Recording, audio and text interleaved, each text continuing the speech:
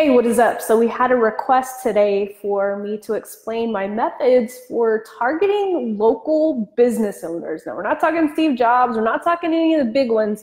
We're talking about little local businesses, mom and pop shops, maybe even a little bit bigger than that. And so I'm gonna go over two different strategies that I utilize. One leverages organic traffic and the other one is going to leverage paid, okay? And so I'm going to show you guys two very, very successful and proven strategies that I personally used myself whenever I was building my very first ad agency. As you guys know, I've got 16 years of marketing in my background, so I just basically, used my head, thought a little bit outside of the box. And one of the things that I really want to challenge you guys is to think outside of the internet marketing space.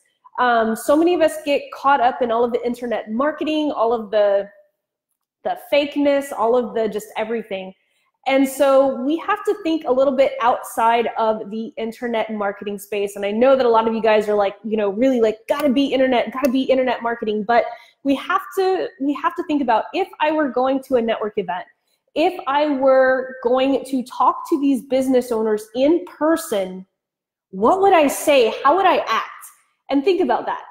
Is the same way that you're acting online to try to get clients the same way that you would act in person to get those clients, okay?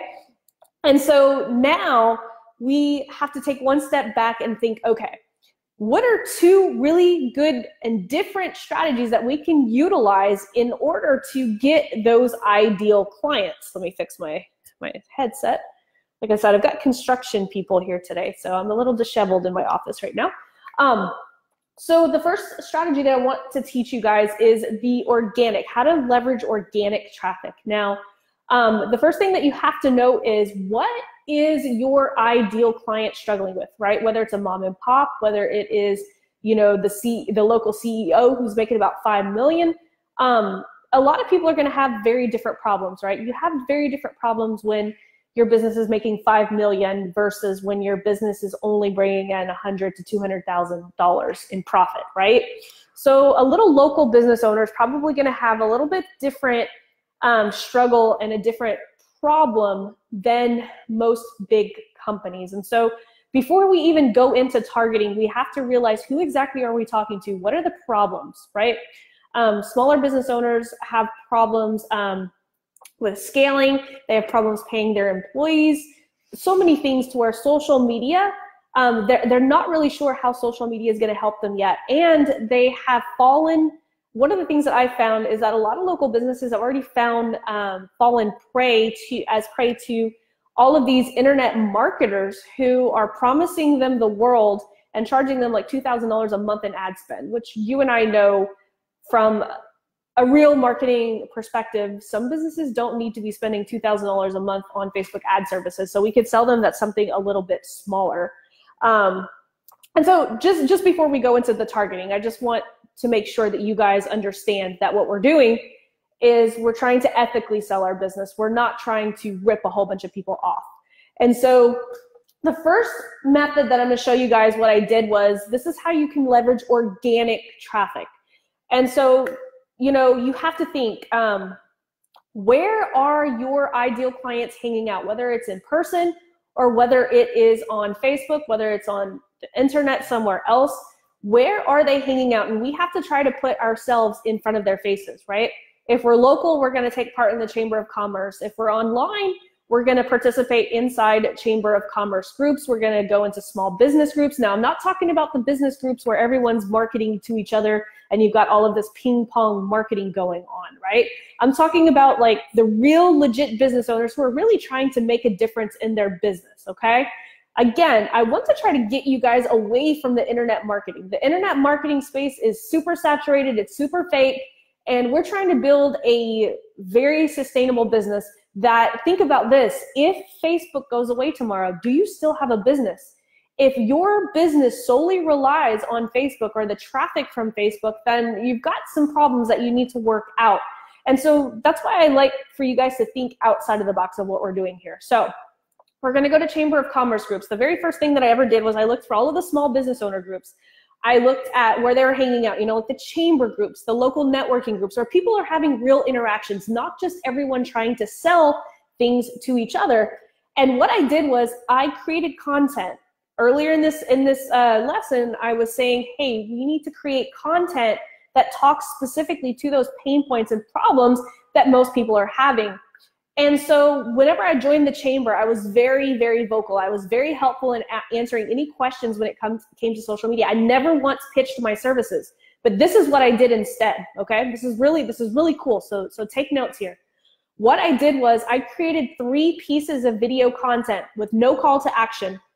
It was literally just helpful videos. One of them was 3 ways to know your social media manager is legit, and how to find one that's not gonna rip you off. And so I literally asked the owner permission. I said, I'm not gonna promote my services, but this is gonna be super helpful because there are a lot of people in my industry that are trying to rip your business owners off. And so I just want to help you guys figure out which ones are legit and the red flags that you need to look for. And of course, they didn't say, they were like, of course you can. And so I continued to make high value content without pitching anything.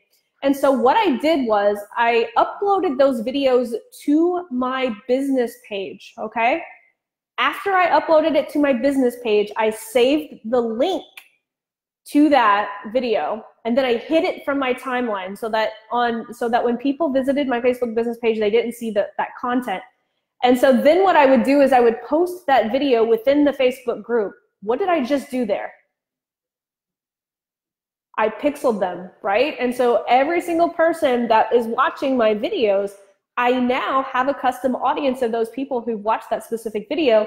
And then I retargeted all of those leads who were watching my video with more content. Guess what happened? Those people liked my page. I was able to make offers on my page, and those people reached out and they became my clients. I did that for several weeks until I literally booked out my very first agency. So that was the first strategy that I ever did. It still works. I teach it to my students, and it still works really, really well. So that's strategy number 1. That's by leveraging organic traffic that you would post to your page, okay? Now, the second way is to leverage paid traffic, because we know that paid is a faster way to get what we want, right? You're either gonna spend a lot of time or you're gonna spend a lot of money. And so the second way that we're gonna leverage is paid traffic. Now, the strategy that I utilize is I use a seed video so that I could go broad. That video is going to pre-qualify people before I send them to a landing page with my offer for my agency, okay? So we're gonna go broad.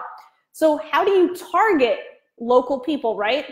Because as you guys mentioned, you know, if you try to do dentists or chiropractors, the pickings are slim, especially when you're on a local level and you're trying to target local dentists. And so this is what I do. So if I'm trying to go local, I'm always going to use certain zip codes, right? If there's a certain places where a whole bunch of business offices are, I'm going to use that zip code. If there's like a business district or what, I'm going to use that zip code. And the other thing that I'm not going to target based on occupation. I go, like I said, I like to go a little bit outside of the box, because I like to think of my ideal clients as personas, right? And so when I think of my ideal clients as personas, I start to think, what equipment are they using? So I'm going to use an example. So I'm going to take this out because this is really annoying. So that don't make fun of me, okay? I'm going to be a geek right now. I'm going to use my headset like this because I freaking hate having things in my ear.